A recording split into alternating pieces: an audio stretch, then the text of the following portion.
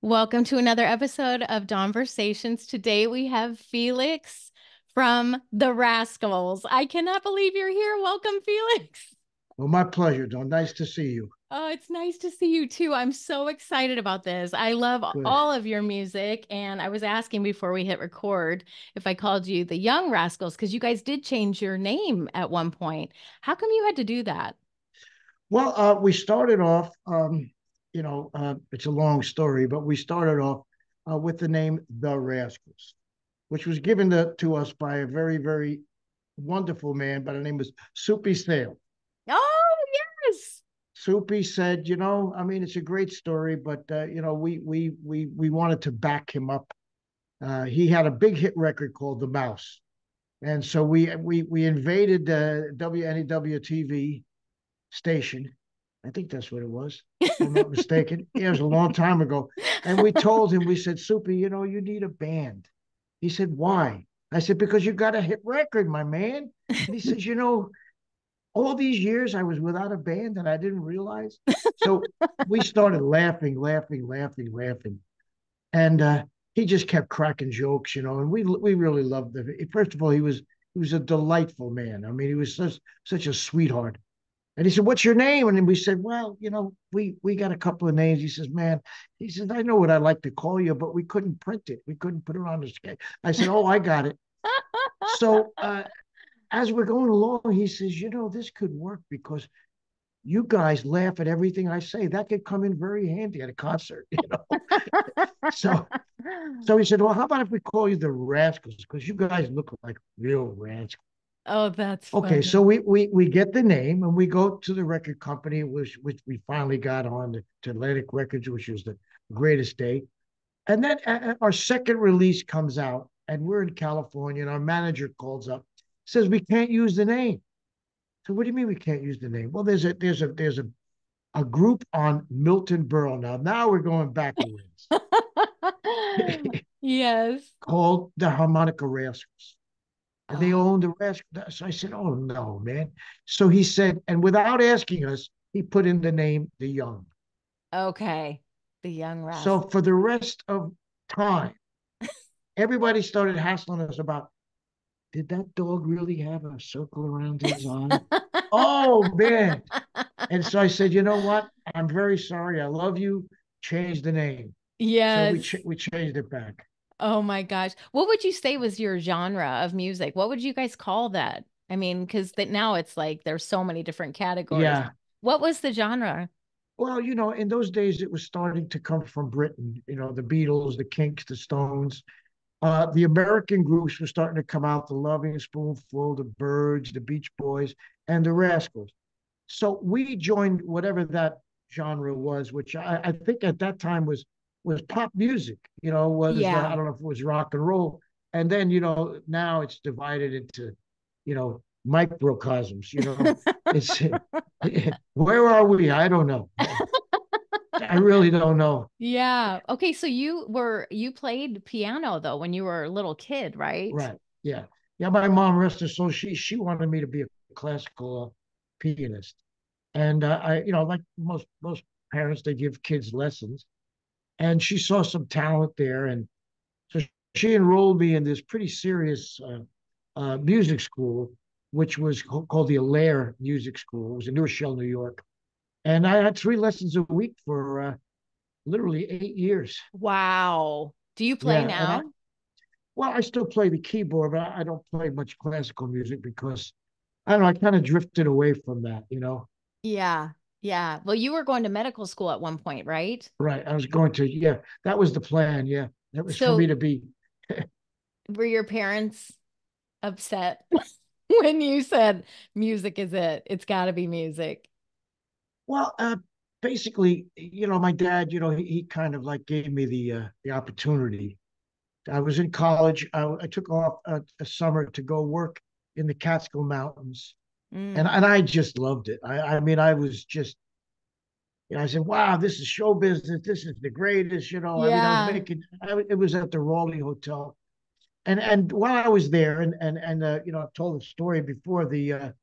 Every weekend a headliner would come to the hotel, And that one particular weekend, Joey Dee and the Starliters came. They had this big hit called the Peppermint Twist. Oh, yes. Long before you were around, my dear. No, but Yeah. I know all this music. My dad Well, listened to every oh, genre so cool. So possible. you grew up with all the stuff. That's Yep, great. I So anyway, did. long story short, when the summer vacation ended, they were in Europe, and their organ player quit. He had Oh, just recently been married, so they remembered me. They called. I didn't really have a manager. They called me and they said, "Would you like to join us in Europe?" Well, I mean, wow. I said, that's well. Let me ask my dad. You know, so my dad was a little overwhelmed, because of the fact, well, that's another story, but here I was on a stage in the Catskill Mountains, and yeah. and he was a dentist, what I'm saying? So he was like very conservative guy. And he said, well, give it a shot, man. Go. I mean, give it a shot, give it a year. Well, nobody can make it in a year. Yeah. But the irony of the situation is, so anyway, I took off. I thought I was taking off a semester. I went to Europe. We went to the town of city of Frankfurt, Hmm. and this group opened up for Joey that no one had seen in America. They were called the Beatles. Oh my gosh. Yes. So I heard these guys, I saw fresh guys with long hair, everybody screaming, yelling. What is this? Oh, that's the Beatles. I said, wow. So of course in Europe they knew them, but Right.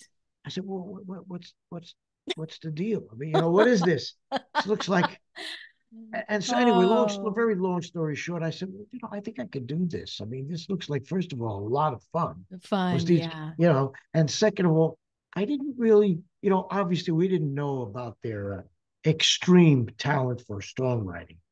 That wasn't present in the beginning as Right. much as it was after about a year. Yeah. And I said, I can definitely do this. And that's where I just made the decision, you know, God wants me to do this. I'm doing it That's because it was just too much. yeah. Who were you looking up to? Like as you were growing up, what kind of music did you like? What? Well, basically, I had the good fortune of growing up, near New York City, where Alan Freed brought rock and roll from Mm-hmm. Cleveland. Mm-hmm. And so I heard the very beginnings of what was to be, rock and roll, pop music. Uh, so the people that I heard, let's say, for example, my instrument was a keyboard, was Ray Charles playing piano, Yeah. Fats Domino playing piano, Jerry Lee Lewis playing piano, Wow. and I said, wow, this I never heard anything like this. It was really very very interesting because being classically trained, it's so foreign to what these gentlemen were doing. Little Right. Richard, I mean, oh my God. So I got really good education in terms of geniuses. I mean, let's put it like that. These people were all very, very, very good. Right. Do you remember when you like realized that you had made it? Like, do you remember the day or the record or the when you were like, "Oh, wow. This we're taking Yeah. off. This is a big deal." Well, I mean, there's really two questions inside of that. First of all, yeah, we're taking off is one thing. And that was, of course, when Good Lovin' came out, because Hmm. it just literally took off. However, when you made it is the best part of that question. Because here's the rub. Here's the situation.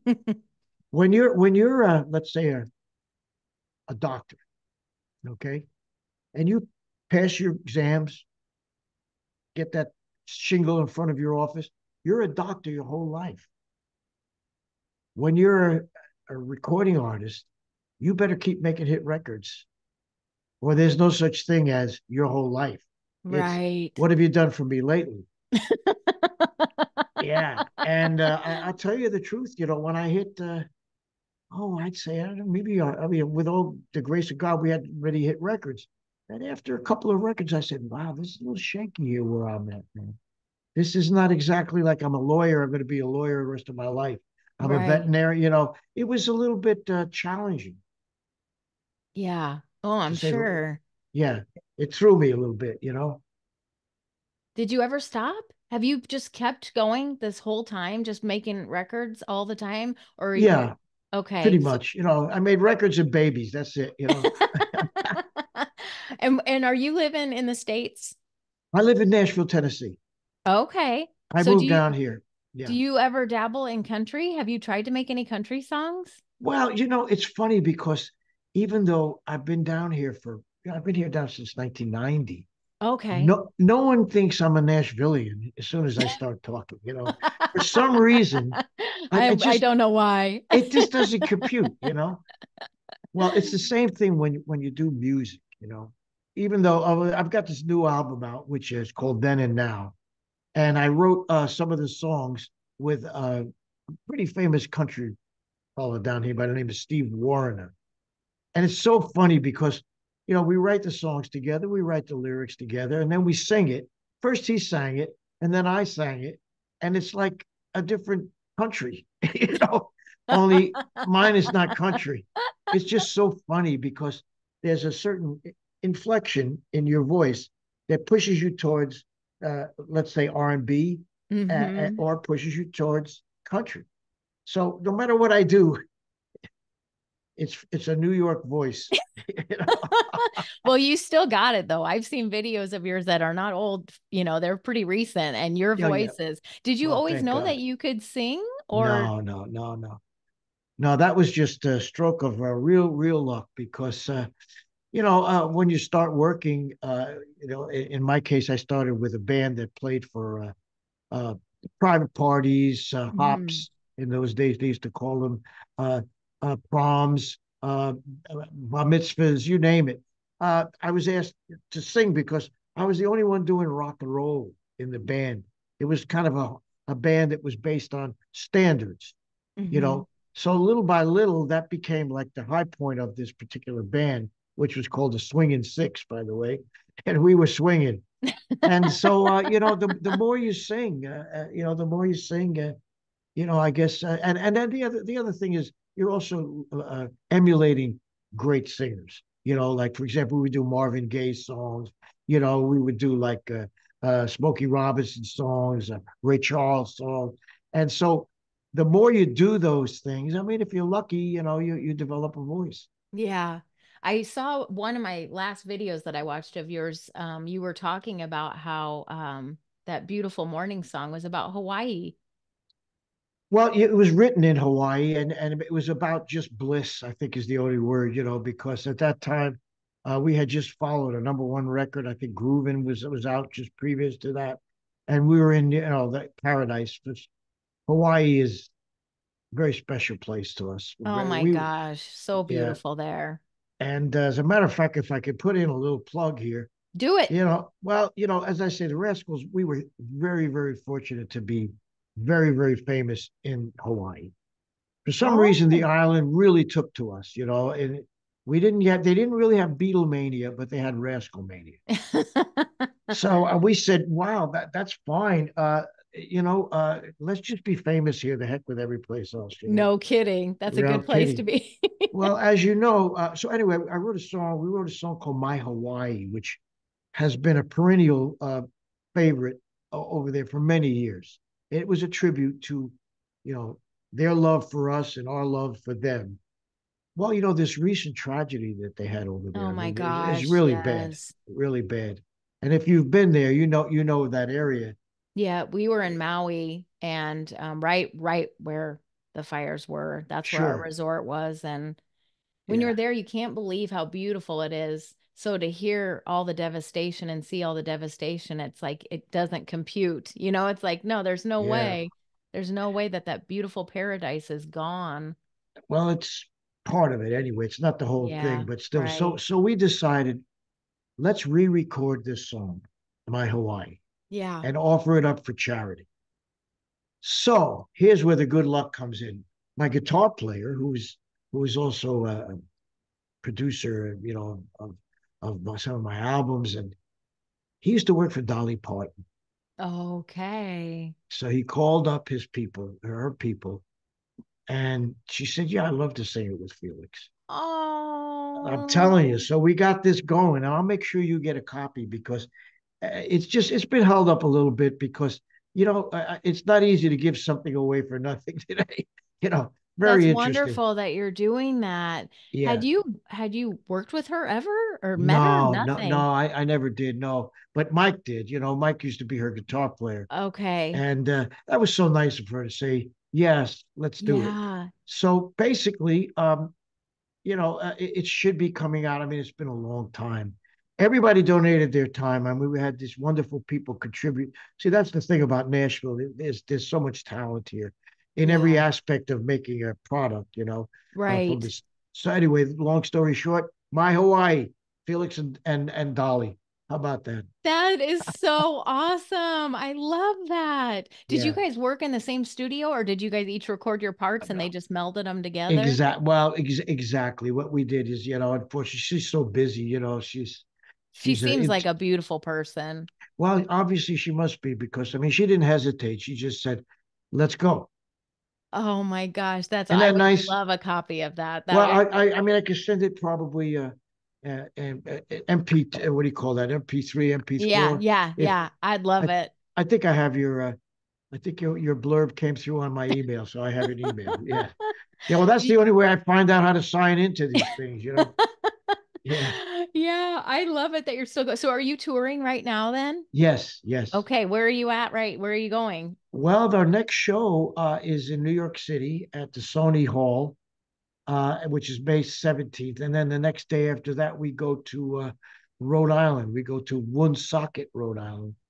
And we're starting up, we're calling it People Gotta Be Free Tour because Lord knows people really got to be free right now. We got a lot of Yeah. trouble going on. Yeah. Yeah. Yeah, we And do we're for sure. continuing, with June. I've got a special show in June that I'm doing on out in Long Island.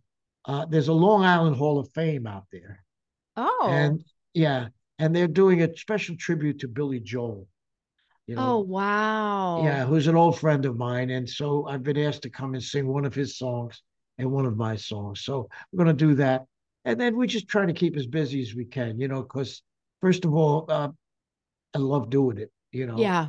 And second of all, like after the pandemic, as I say, we're picking up business again. During that time is when we did this album, Then and Now.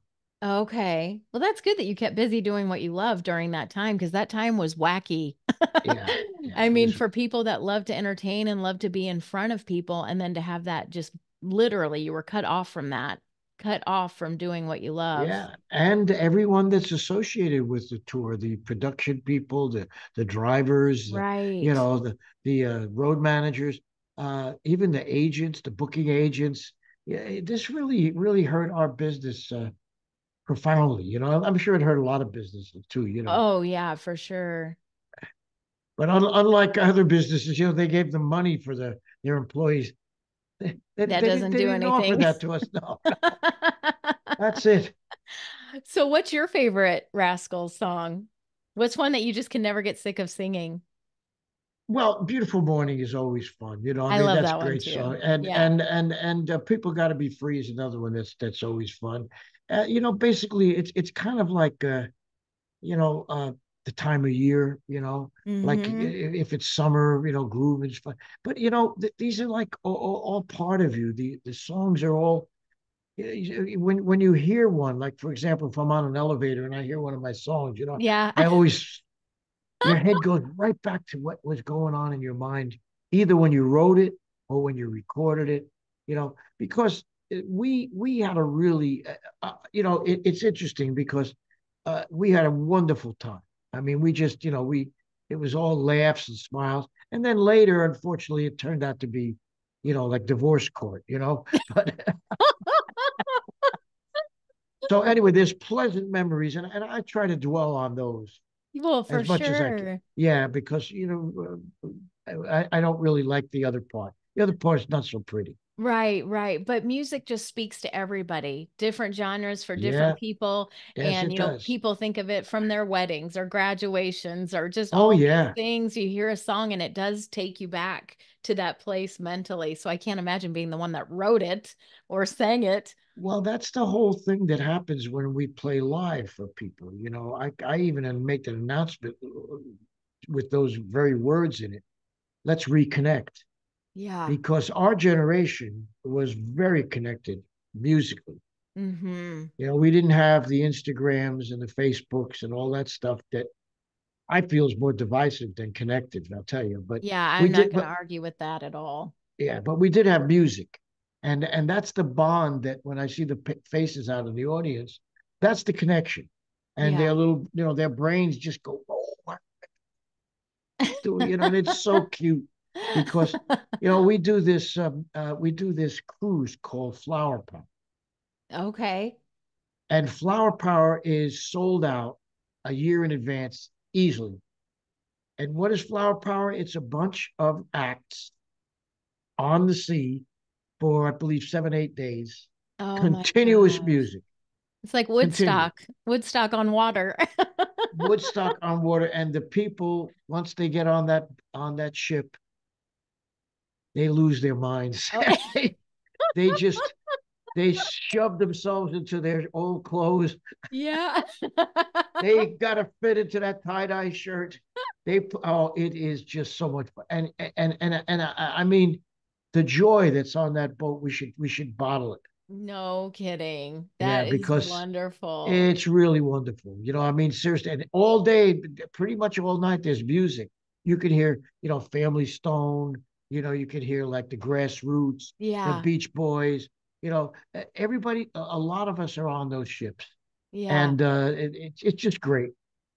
Well, you'll have to let me know if you ever come to Omaha, Nebraska, because I Well, would love to how see you you. doing out there? You guys had some weather. My goodness. My son actually lost his home in the tornado. Oh, Yeah. wow, Yeah, that's it was bad. it was just, but you That's know what? bad. It's sad when things like that happen, of course, but the community here is just amazing. People just came together and everybody's been helped cleaning up and It's pretty people, bad though. And then it yeah. came back. So it came back a second time, didn't it? Yeah, it's just been relentless, but yeah, Well, we're making it work. well, Everybody's doing God bless. okay. Well, Yeah. my publicist Melissa, she's from out there. Yeah, that's what she said. I saw her Yeah. area code when she contacted me and I was like, "What are you? We You're one have of my a people." we have a Nebraskan on our team. Yeah, I and by love the it. way, she's fantastic.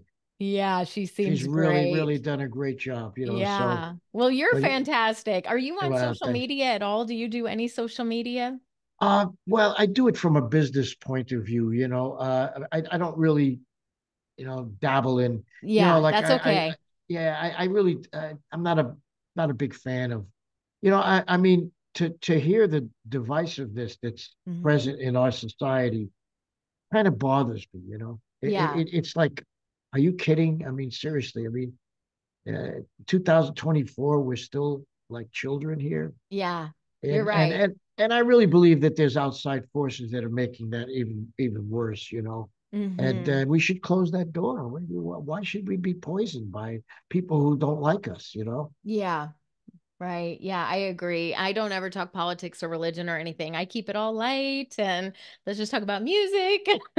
Well, God Fun bless you. stuff. You're a sunny day sitting behind a microphone. So God bless you. Oh my gosh, thank you so much, Felix. I just love that I got a chance to meet you. You are so sweet Well, and I thank you. can't wait to air this and go see him everybody. Go see him. He's still got it.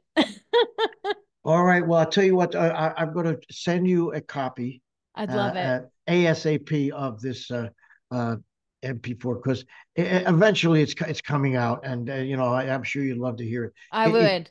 it sounds like Disney. I'll just give it. She sounds like she's about maybe 10 years old, 12 years old. Oh my gosh. It's incredible. She I sounds like a can't little wait to hear it. little girl. Yeah. So yeah, but God Oh. bless you, and hey, God bless your dad. Absolutely for bringing us to you. Oh my gosh. Thank you so much. I appreciate that. You take care and I'll be in All right. touch soon. All right. Okay. Thank you. Take care. All See right. You you. too. Bye bye.